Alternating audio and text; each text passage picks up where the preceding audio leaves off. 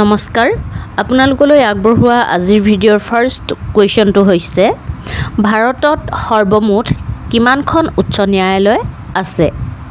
তলৰ অপচনসমূহৰ ভিতৰত শুদ্ধ উত্তৰটো হৈছে অপচন ডি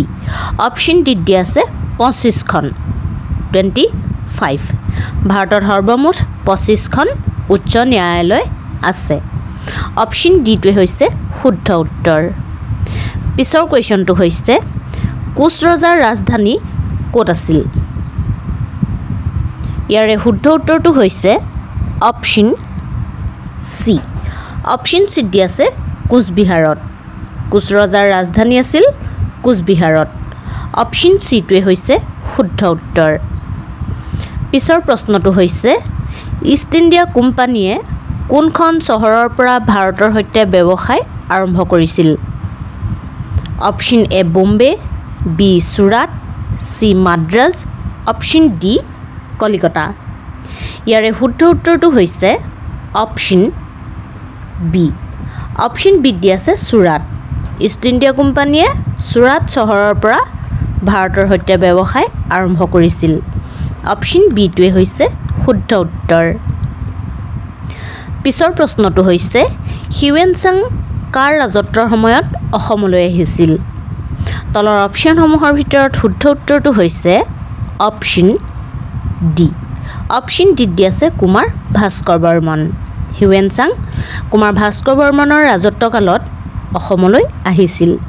অপচন ডি টোৱে হৈছে শুদ্ধ উত্তৰ পিছৰ প্ৰশ্নটো হৈছে ভাৰতৰ প্ৰথম ৰাষ্ট্ৰীয় উদ্যানখনৰ নাম কি তলৰ অপচনসমূহৰ ভিতৰত শুদ্ধ উত্তৰটো হৈছে অপচন এ অপচন এ দি আছে কৰবেট ৰাষ্ট্ৰীয় উদ্যান ভাৰতৰ প্ৰথম ৰাষ্ট্ৰীয় উদ্যানখনৰ নাম হৈছে কৰবেট ৰাষ্ট্ৰীয় উদ্যান অপচন এটোৱে হৈছে শুদ্ধ উত্তৰ পিছৰ প্ৰশ্নটো হৈছে ভাৰতৰ আটাইতকৈ দীঘল দলংখনৰ নাম কি ইয়াৰে শুদ্ধ উত্তৰটো হৈছে অপচন এ অপচন এ দি আছে ভূপেন হাজৰিকা সেতু ভাৰতৰ আটাইতকৈ দীঘল দলংখনৰ নাম হৈছে ভূপেন হাজৰিকা সেতু অপচন এটোৱে হৈছে শুদ্ধ উত্তৰ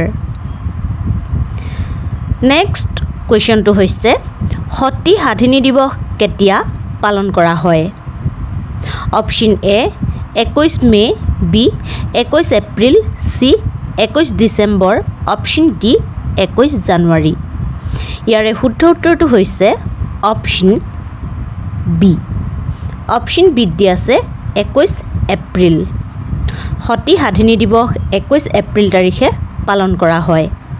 অপচন বি টোৱে হৈছে শুদ্ধ উত্তৰ পিছৰ প্ৰশ্নটো হৈছে বসন্ত ৰোগৰ কাৰক কি option A virus B bacteria C ভেকুৰ option D ওপৰৰ এটাও নহয়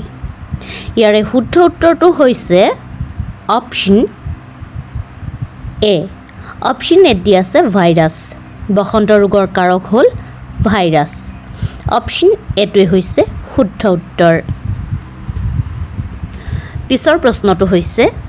গিবন বন্যপ্ৰাণী অভয়াৰণ্য ক'ত অৱস্থিত ইয়াৰে শুদ্ধ উত্তৰটো হৈছে অপচন চি অপচন চি দি আছে যোৰহাট গিবন বন্যপ্ৰাণী অভয়াৰণ্য যোৰহাটত অৱস্থিত অপচন চি টোৱে হৈছে শুদ্ধ উত্তৰ পিছৰ কুৱেশ্যনটো হৈছে নাবাৰ্ডৰ মুখ্য কাৰ্যালয় ক'ত অৱস্থিত তলৰ অপচনসমূহৰ ভিতৰত শুদ্ধ উত্তৰটো হৈছে অপচন বি অপচন বি দি আছে মুম্বাই নাবাৰ্ডৰ মুখ্য কাৰ্যালয় মুম্বাইত অৱস্থিত অপচন বি টোৱে হৈছে ইয়াৰ শুদ্ধ উত্তৰ পিছৰ কুৱেশ্যনটো হৈছে লক্ষ্মীনাথ বেজবৰুৱাক কোন চনত অসম সাহিত্য সভাৰ দ্বাৰা ৰসৰাজ সন্মানেৰে সন্মানিত কৰা হৈছিল ইয়াৰে শুদ্ধ উত্তৰটো হৈছে অপচন ডি অপচন ডি দি আছে 1931 চনত 1931 লক্ষ্মীনাথ বেজবৰুৱাদেৱক 1931 চনত অসম সাহিত্য সভাৰ দ্বাৰা ৰসৰাজ সন্মানেৰে সন্মানিত কৰা হৈছিল অপশ্যন ডিটোৱে হৈছে শুদ্ধ উত্তৰ পিছৰ প্ৰশ্নটো হৈছে আহোম আৰু মোগলৰ শেষৰখন যুদ্ধ ক'ত হৈছিল option A কোচবিহাৰত B ইটাখুলিত C শৰাইঘাটত option D গড়গাঁৱত ইয়াৰে শুদ্ধ উত্তৰটো হৈছে অপশ্যন বি অপশ্যন বি দি আছে ইটাখুলিত আহোম আৰু মোগলৰ মাজৰ শেষৰখন যুদ্ধ হৈছিল 1682 চনত ইটাখুলিত অপশ্যন বিটোৱে হৈছে শুদ্ধ উত্তৰ পিছৰ কুৱেশ্যনটো হৈছে কুশল কোঁৱৰক কেতিয়া ফাঁচি দিয়া হৈছিল তলৰ অপশ্যনসমূহৰ ভিতৰত শুদ্ধ উত্তৰটো হৈছে অপশ্যন এ অপশ্যন এ দিয়া আছে 1943 চনৰ 15 জুনত কুশল কোঁৱৰক 1943 চনৰ 15 জুন তাৰিখে ফাঁচি দিয়া হৈছিল অপশ্যন এটোৱে হৈছে শুদ্ধ উত্তৰ পিছৰ প্ৰশ্নটো হৈছে অসমৰ সাক্ষৰতাৰ হাৰ কিমান তলৰ অপশ্যনসমূহৰ ভিতৰত শুদ্ধ উত্তৰটো হৈছে অপশ্যন ডি অপশ্যন ডি দিয়া আছে 72.19% অসমৰ সাক্ষৰতাৰ হাৰ হৈছে 72.19% 72.19% অপশ্যন ডিটোৱে হৈছে শুদ্ধ উত্তৰ পিছৰ প্ৰশ্নটো হৈছে কেতিয়া মাজুলী মহকুমাক পূৰ্ণাংগ জিলাৰূপে গঠন কৰা হয় কোন চনত মাজুলী মহকুমাক পূৰ্ণাংগ জিলাৰূপে গঠন কৰা হয় ইয়াৰে শুদ্ধ উত্তৰটো হৈছে অপশ্যন এ অপশ্যন এ দিয়া আছে 2016 চনৰ 8 ছেপ্টেম্বৰত 2016 চনৰ 8 ছেপ্টেম্বৰ তাৰিখে মাজুলী মহকুমাক পূৰ্ণাংগ এখন জিলাৰূপে গঠন কৰা হয় অপশ্যন এটোৱে হৈছে শুদ্ধ উত্তৰ পিছৰ প্ৰশ্নটো হৈছে কোন দেশে আটাইতকৈ বেছি কফি উৎপাদন কৰে তলৰ অপশ্যনসমূহৰ ভিতৰত শুদ্ধ উত্তৰটো হৈছে অপশ্যন সি অপশ্যন সি দি আছে ব্ৰাজিল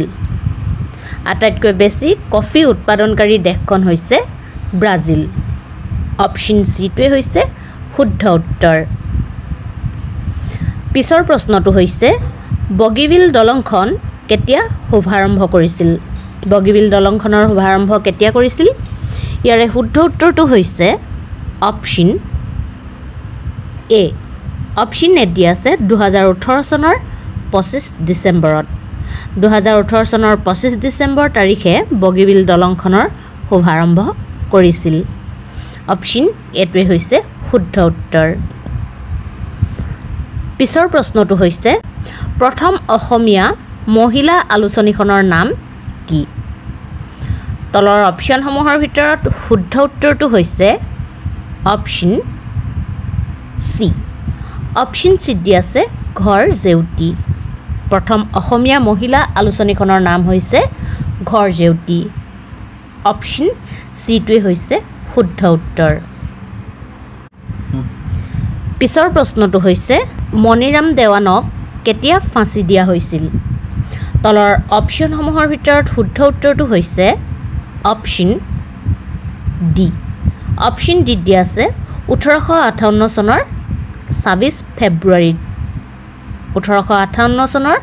26 ফেব্ৰুৱাৰী তাৰিখে মণিৰাম দেৱানক ফাঁচি দিয়া হৈছিল অপশ্যন ডিটোৱে হৈছে শুদ্ধ উত্তৰ পিছৰ কুৱেশ্যনটো হৈছে অসমৰ কোনখন জিলাত জনসংখ্যা বেছি বা সৰ্বাধিক অসমৰ সৰ্বাধিক জনসংখ্যা থকা জিলাখনৰ নাম কি ইয়াৰে শুদ্ধ উত্তৰটো হৈছে অপশ্যন এ অপশ্যন এ দিয়া আছে নগাঁও জিলা অসমৰ সৰ্বাধিক জনসংখ্যা থকা জিলাখনৰ নাম হৈছে নগাঁও জিলা অপশ্যন এটোৱে হৈছে শুদ্ধ উত্তৰ পিছৰ প্ৰশ্নটো হৈছে অসমৰ কোনখন জিলাত জনবসতিৰ ঘনত্ব বেছি অপশ্যন এ নগাঁও জিলা বি কামৰূপ জিলা চি যোৰহাট জিলা অপশ্যন ডি ডিব্ৰুগড় জিলা ইয়াৰে শুদ্ধ উত্তৰটো হৈছে অপশ্যন বি অপশ্যন বি দি আছে কামৰূপ জিলা অসমৰ কামৰূপ জিলাৰ জনবসতিৰ ঘনত্ব আটাইতকৈ বেছি অপশ্যন বিটোৱে হৈছে শুদ্ধ উত্তৰ পিছৰ প্ৰশ্নটো হৈছে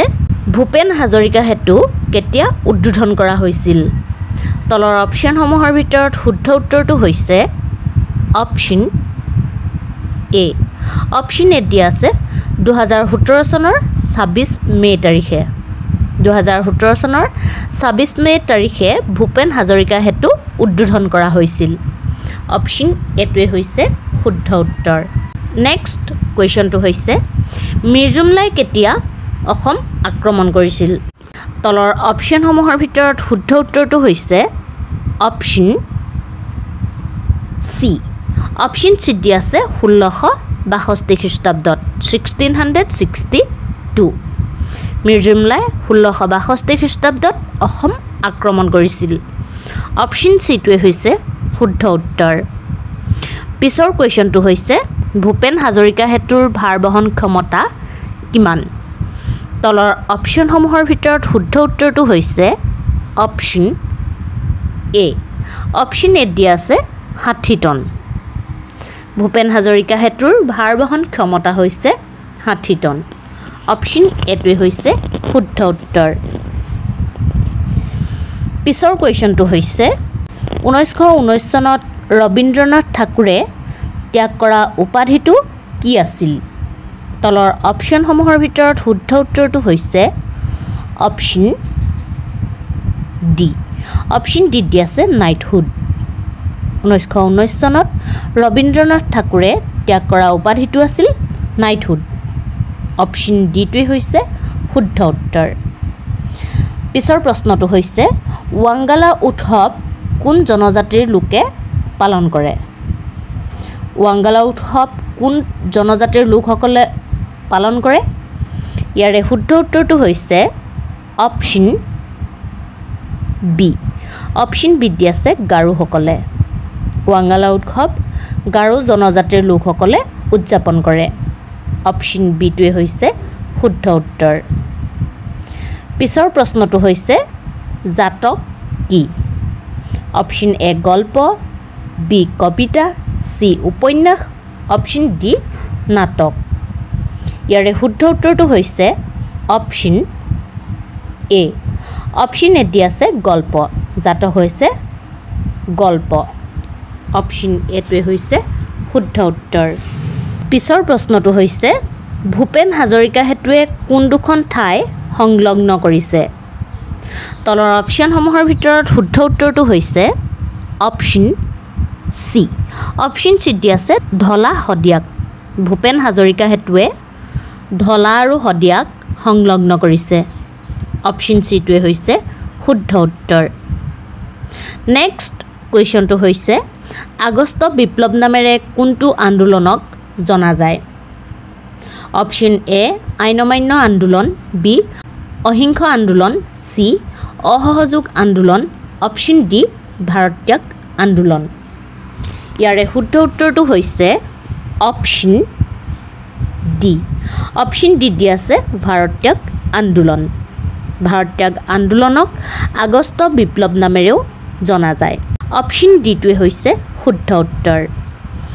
আজিৰ ভিডিঅ'ৰ শেষৰ কুৱেশ্যনটো হৈছে নতুন দিল্লীক কেতিয়া ভাৰতৰ ৰাজধানী হিচাপে ঘোষণা কৰা হৈছিল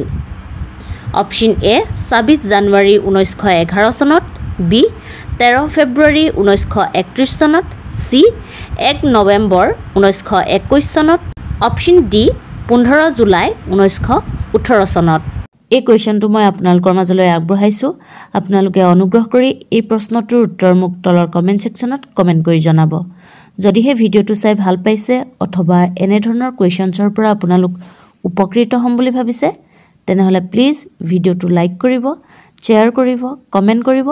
আৰু যদি এতিয়ালৈকে চেনেলটো ছাবস্ক্ৰাইব কৰা নাই তেনেহ'লে প্লিজ চেনেলটো ছাবস্ক্ৰাইব কৰাৰ লগতে বেল আইকনটো প্ৰেছ কৰি অল কৰি ৰাখিব যাতে আমি দিয়া প্ৰতিটো ভিডিঅ'ই আপোনালোকে নিয়মিতভাৱে পাই থাকিব পাৰে মই পুনৰবাৰ আপোনালোকলৈ লৈ আনিম অন্য এটা নতুন ভিডিঅ' আজিৰ ভিডিঅ'টো শেষলৈকে চোৱাৰ বাবে আপোনালোকলৈ বহুত বহুত ধন্যবাদ